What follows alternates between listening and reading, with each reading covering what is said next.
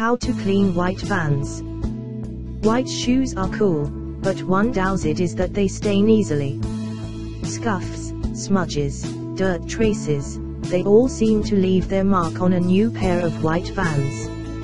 Luckily, Vans are easy to clean, and there are a lot of different ways to polish them up so they'll look good as new. 1. Mix up a cleaning solution. Using a mixture of laundry detergent and warm water is an easy way to clean Vans. Into a large bowl, mix a 1/4 cup laundry detergent and 2 cups warm water. If your Vans are extremely dirty, you may need to mix up a clean batch for the second shoe. 2. Prepare a second bowl of clean water. You'll use this to rinse your dishcloth as you clean your shoes. 3. Dip a washcloth or brush in the solution and scrub your shoes. 4. Clean the rubber parts with an old toothbrush or similar smaller brush. 5. Go back over the shoes with a clean wet cloth.